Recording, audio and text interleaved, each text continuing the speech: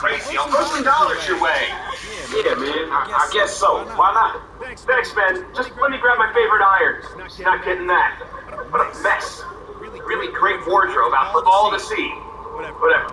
Can't deal with it right now. Can you drop me off at the golf club in Richmond? At least I know I'll be welcome there.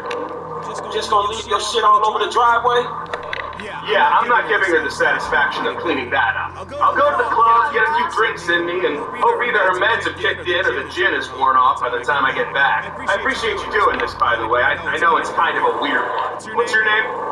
Franklin, man. Good to meet you. I'm Castro. Oh, okay. What is that? Italian? Spanish? Pure wasp, I'm afraid. My sister's called Muffy, so I think I got off lightly. What's that all about? Just the usual psycho female stuff. She thinks I've got another woman on the side. And do you? That's not... For the love of God. You ain't... She doesn't know that I have one. Hey, got you guys out. I have a very strict code. Only on out-of-town trips, no real names, dead trail. That's the gentleman's way, right? Maybe in the last century it was.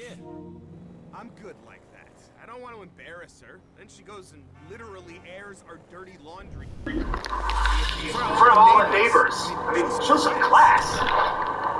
So let me get this straight, dog. You pissed because she's accusing you of cheating when she doesn't know you cheated, even though your ass have actually cheated.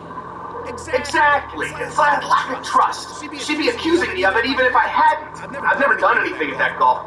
If you just drop me off at the entrance here, that'd be great. I've never done anything at that golf club except play golf. That's the god-honest truth. It's more than I can say about her spin class instructor. Thanks again.